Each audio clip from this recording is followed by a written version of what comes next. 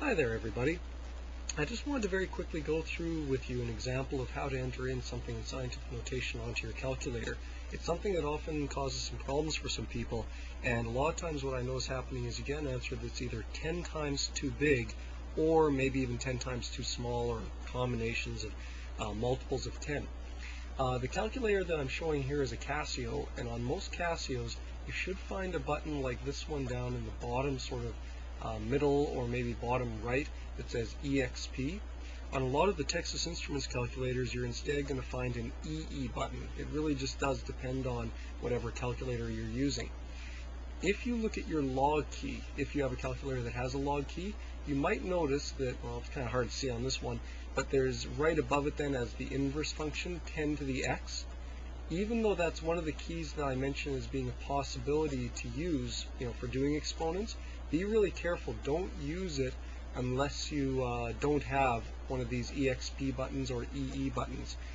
Probably that means that you have one of the older calculators. So let's say I've got something like this, where I'm taking the number 5.37 times 10 to the 8, and I'm going to be entering that into my calculator and multiplying it by another number, like 1.2 times 10 to the negative 4. So that means that I would have something really that looks like this. Notice this other little X right here. This one right here isn't part of the scientific notation. It's actually the part that's saying, hey, let's multiply these two numbers together. So 5.37 times 10 to the 8, how am I going to enter that? Well, first thing I would do is I'd type in 5.37. Now, your next impulse might be to run over here to the times button, right? Because here you see times, and up here you're seeing times. In this case, no. If you do that, you're actually going to be multiplying by multiplying, sort of thing. It really gets kind of messy. But because I know this whole thing here, this part in red, is an exponent, I'm instead going to hit my EXP button. At no point yet have I touched the multiplication button. Very important, okay? So I hit the EXP button.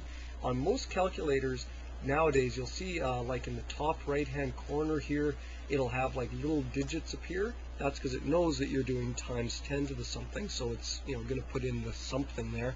If you have a graphing calculator where you probably had to push the EE button, you'll probably see that after the number 5.37, you now see like a little capital E or something like that. Again, it knows that you're doing exponents.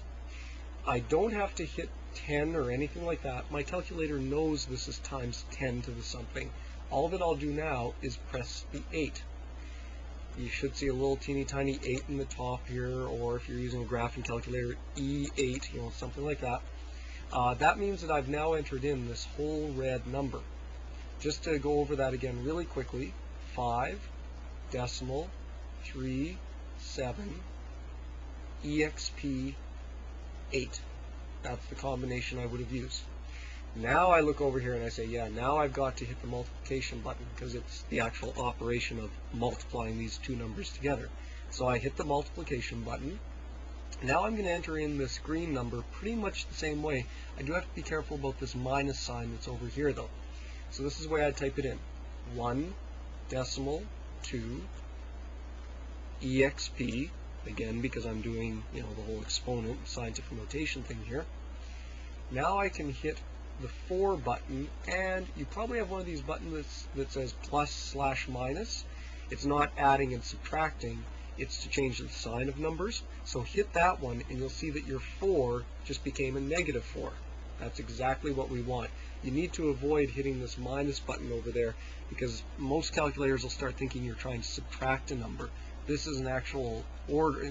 All of these buttons right over here are actual functions for the calculator to do. To take a number and multiply, divide, add, subtract. This one over here is change the sign of the number from positive to negative. I've entered in both numbers now, so I hit the equals button, click, and I get on my calculator this number, 64,440. Now remember, in the notes I told you very specifically that your calculator, unfortunately, in no way keeps track of sig digs for you. So I look back up here and I say, well, Right here I've got 3 sig digs. We don't count any of the exponent stuff. We just look at the main number part. 5.37, that's got 3 sig digs. The green one only has 2 sig digs. That means my final answer can only have 2 sig digs because I'm multiplying. So I need to take this and move the decimal over to right about there. That means I've moved over 4 places, and my final answer would be 6.4 times 10 to the 4. I'd suggest you try doing this on your calculator. See if you get the same answer as me. Make sure that it's not 10 times too big or 10 times too small. Some calculators will even automatically put in the scientific notation for you there in the final answer, especially if it's a really big number. But try this out. If you get a number that's different, it means that at some stage you are doing something wrong and it's not just as good. No, you can't do that. Okay, so try this out a few times, see what you can get, and good luck.